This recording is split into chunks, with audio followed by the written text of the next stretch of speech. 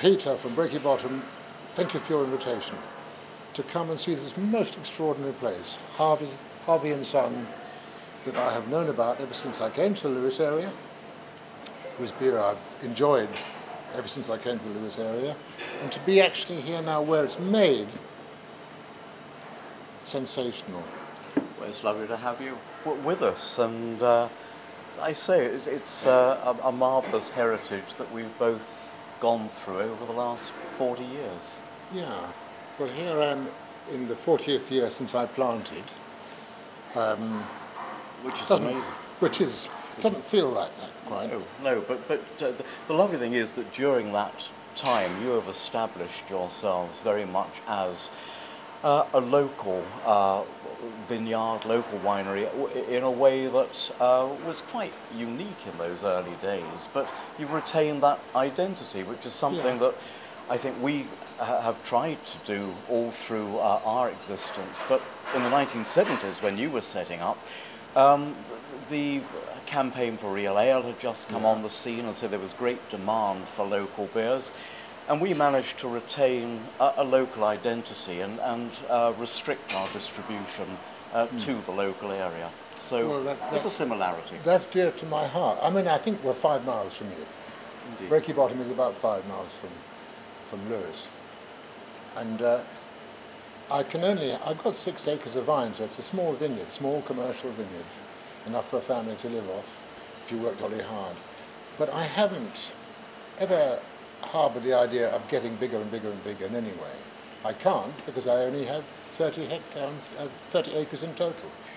But and I've always felt that there's an intimacy about Harveys, which I applaud, and I know that local people do too, and people who come in from afar, they rejoice in it. And here I am, Fred Dibner, by the way, the extraordinary late Fred Dibner. He would be fascinated by what you've got here. Like our steam engine, I'm sure. Absolutely amazing, amazing. Yeah. So I hope you're going to come to Breaky Bottom shortly, and you won't see any Fred Dibner reflections because it's plain stainless steel, but we're in a lovely old flint barn, which you'll see. How marvellous. Well, I look forward to it, and obviously we have been on this site for a very long time, and we have to grow within it, but a lot of stainless steel has replaced the copper, which I knew in my early days here, and that's just a sort of natural progression. Although we did replace a copper vessel with copper not that long ago. We felt it was a very intrinsic part of our heritage, but more important to beer than wine in that respect. Sure. Of course, the other thing with Harveys at that time was that we were making the transition from wooden casks to stainless steel casks, because there was little advantage to wooden casks with beer, because you couldn't sterilize wood, whereas you could metal, and the quality of beer went up immeasurably with the arrival of the stainless steel. But of course, sort of traditional wine producers in France presumably using wood casks or vessels. Yes, well, I mean, the great maturing wines from Bordeaux and from Burgundy and all sorts of other places in France, the Rhone wines, they are in wooden cask. So thank goodness that the coopers of today can still exist, because there's plenty of demand. Yes, indeed. And if you look, just have a quick look at English wine, which is a real new thing. I mean, when I started, there were a handful of vineyards, maybe a dozen vineyards. They're now 400 or 500, and also bigger scale than ever I dreamt of, than ever I wanted. And some have come and gone, of course, inevitably. You've stayed. And I think the same could be said of the small brewers that have come on the scene. Some developed and then went, some came and went very quickly, others have stood the course of time. So there are parallels within it. And I think the big difference is that we turn around a product from raw materials to finished product in 7 days and are drinking it sort of 2 weeks later, whereas obviously very different with your own production process. One thing we have in absolute common, we both make alcohol. We do, and we're both dependent on the harvest every year. Absolutely right. Yes, with the campaign for real ale in 1970, obviously it brought a focus on beers locally with local branches, but also made it far more interesting on a national scale. And I think some brewers looked at the opportunities to develop their brands and distribute them nationally because there was sufficient interest. Others, like ourselves, did very much remain local with a local identity. And I mean, part of that was due to the fact that we were only able to produce so much beer, and there was a period where we literally would shut the order book and we'd say to local customers, we can't supply you because we're not going to cut corners. And then we'd put in another fermenting vessel and we'd say, all right, we can supply you now. So it was halcyon days in that respect. And certainly we had enough trouble supplying locally that we would never have even envisaged or wanted to go national at that point. Right. But Breaky Bottom in its own way can't expand because I don't have any more land that's suitable for planting, but it suits me. My order books are fairly full, but I wouldn't let it get out of hand so that I can't supply devoted people, and I might even sell some wine to China or Japan this coming year because there's an active direct interest. I mean, now it's a very different market for brewers such as ourselves, because here we are in a Grade 2 listed building doing a very traditional beer which comes at a cost. And we're paying the full rate of excise duty on our beers, whereas smaller brewers setting up today have advantages of progressive beer duty. They're paying far less, and they can produce on a very much cheaper scale. So, you know, again, we are very much holding our own and reliant on our reputation, on our consistency and quality, and really on the sense of public ownership that people feel about Harveys within our native and adjoining counties. Yeah, this is very close to people's heart. Harveys is. I don't often come to Lewis, even though I'm so close, but when I do come to this end of Lewis and see your wonderful buildings, even from the outside, it's just wonderful, from the bridge looking back over.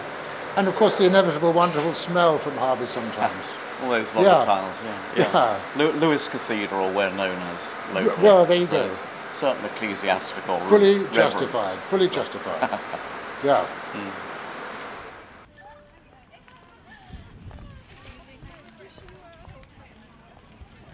Here we are in the brewery shop where John Harvey was selling wines in 1810.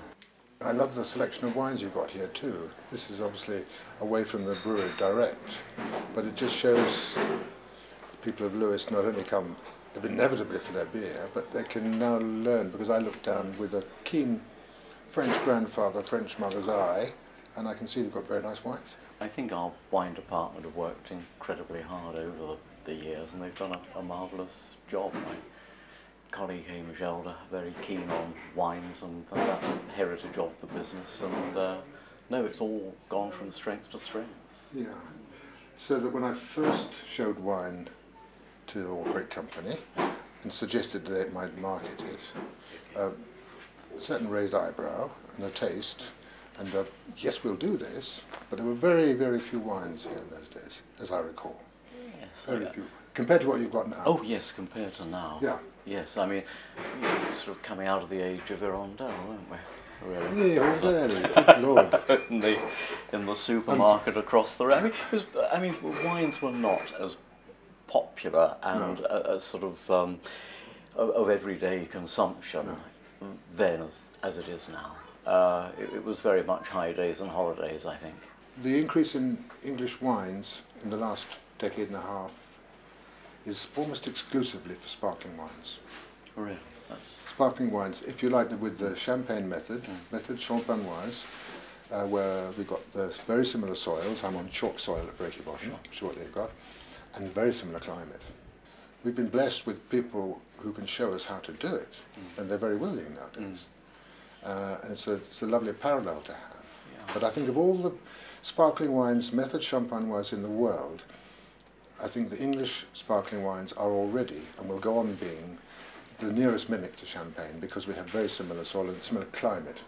Interesting, the soil and the chalk. I mean, there is a slight connection with brewing insofar as our water supply, which filters through the chalk over 30 years, does impart a local character to our beer. So there is a vague similarity. Well, there is. Purpose on And that. if we were in Scotland tasting malt whiskies, the local malt whiskey maker would be saying, you know, with Scottish accent, it's the water here which gives it this very special whatever. Yes, it's a glorious expanse of Yeah. shop area. Yeah, but it remains original. Sorry. Do you want to do that again? Do you want to do that again?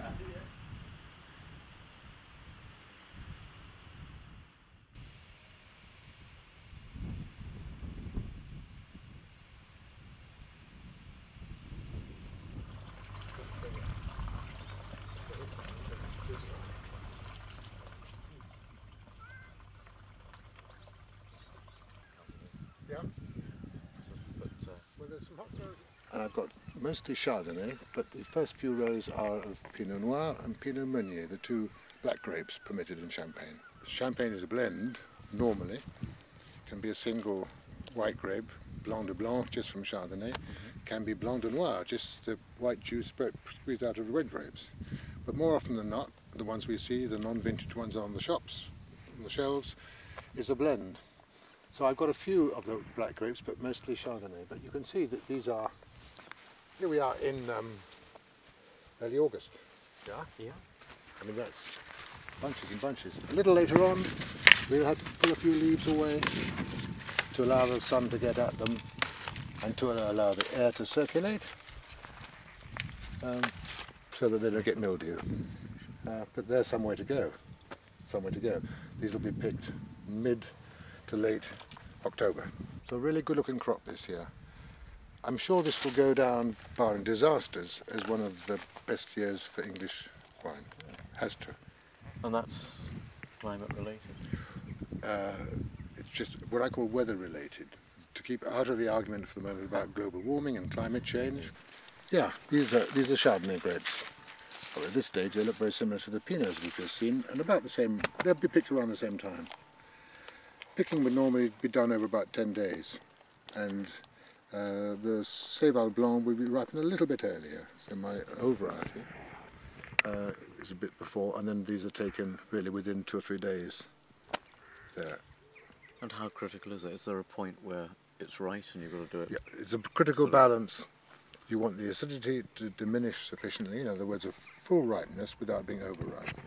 For champagne and for sparkling wines, you have to edit out any botrytis mould that might exist. It might be sometimes 5 or 10%. But for fizz, good fizz, you have to edit that out. The process is extreme. So in fact you do sometimes leave 10% in the vineyard. And there's our sheep over there. Ah. They don't always come. In our the steep banks, we can't plant grapes there, it's too steep and whatever. So I've got 40 ewes and their offspring. And what breed are they? They are Suffolk and Suffolk crosses, and I've just bought some mules crossed with North Country sheep. Yeah, it's a lovely place though, isn't it? It's glorious. So the hills beyond are not Breaky Bottoms, but they've got wonderful cattle on there, and then goes just to the skyline of our neighbouring farms.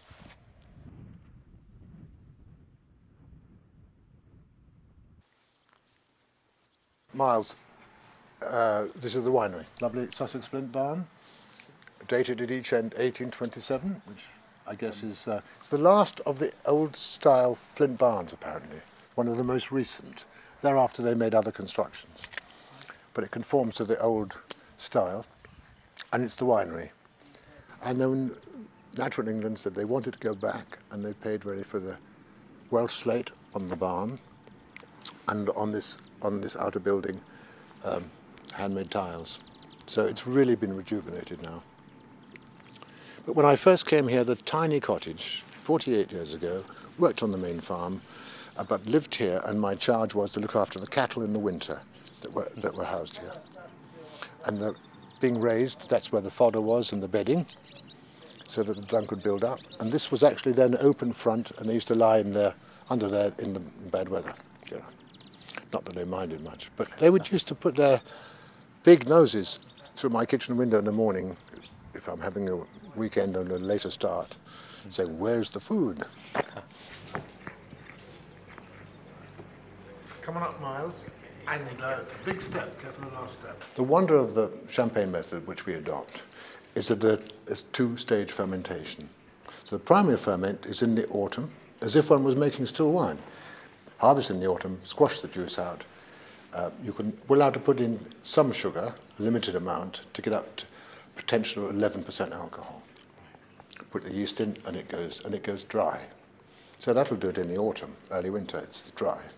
As these are now, here we are in August, and they're going to be bottled next month. Second fermentation now takes place. After the second fermentation, it should lie on the dead yeast cells on the lees for at least a year. Breaky Bottom, it's more like 3 or 4 years where the wine gains flavours from that. And it goes fully dry again, and the alcohol will have gone from 11 up to 12.2, 12.3, something like that. Yeah. So these wines have actually been disgorged, so they're bright. I hope they're bright. Yeah, they are bright.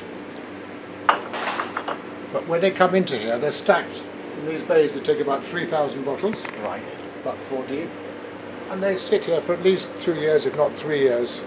Once they finish their fermentation, they just lie down there. And that's the secret, because a lot of English wine is going to be, I think, extra classy, because we're selling wines that have been 3 or 4 years on the lees. And that's valid hugely in Champagne. But the non-vintage champagnes that one buys in big shop supermarkets, whatever, and Harveys too, I'm sure, that will probably not have had that length of time on the lees. It'll be good, sometimes astonishingly good. But the secret of the wonderful flavours from great vintage champagnes comes where aging on the lees, on the dead yeast cells. So, that's how it is. When all this is full up, we can hold at least 50,000 bottles here. We've been drawing off recently because of demand, and there's a bit less, but then when I bottle the 15,000 bottles from last year, we're going to have a housing problem again. We're going to have to shunt it all around again, because that is 5 bays. 5 threes or 15, yeah, five bays. So, oh, one day it will all explode. So, here's one I prepared earlier, as they say.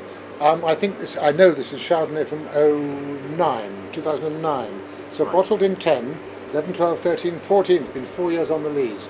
And you'll see the bright one above, and the lees down there.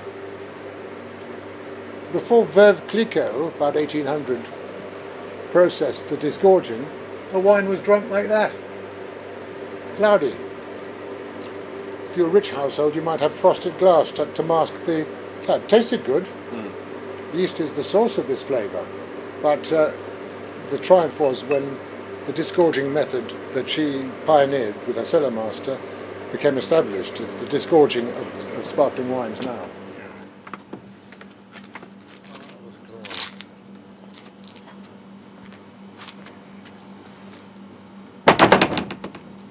There we go. Isn't it lovely? Great. I am so pleased about today, because I've loved where we started at Harveys and in the brewery. I've loved where we finished. And yes, but for you it's old hat in the nicest possible way where you work, and I know this place. But it was a joy for me to see the brewery, and I'm sure it's been a joy for me to see this. It's great, and I just had no idea it was lying in the downs like this, and all sort of so contained. I know, and it was my privilege, my delight, my good fortune as a young man to discover this place when it was uninhabited and forgotten. And over the decades, we and the family and whatever, and people who come here and friends, we've made it into something again. We've reminded the whole world. It's a beautiful place. Indeed. Yeah. It's utterly delightful. Yeah. The whole concept. Super. Well, yeah, because I've known you without knowing you, but today's been a delight because we know each other now. Sure. Yeah. Indeed. We can shake fists at each other as we walk by. No, it's Thank been you. a delight. Thank you very much. Thank you.